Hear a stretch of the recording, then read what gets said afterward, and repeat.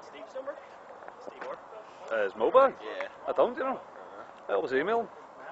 You got this story on camera here? It was a Reservoir Dogs moment there. I just got, you know. People just don't realise the level of complexity that goes into an object like that.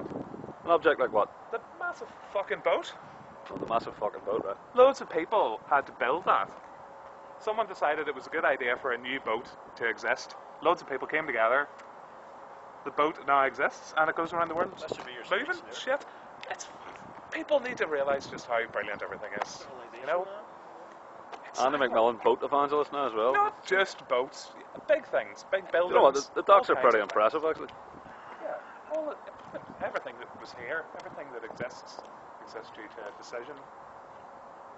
Man-made thing, the other stuff you can argue the semantics of that on your own. Why did we stop walking? Was it because I was talking about the boat? Yeah, we can keep we're walking. just- I'm done. Andy's a fucking tour guide. You're a tour guide. That's what you've gone wrong in life, son. Over here, you'll see a Aye. big boat that I'm pretty impressed by, but these guys don't really give a fuck. You're a tour guide.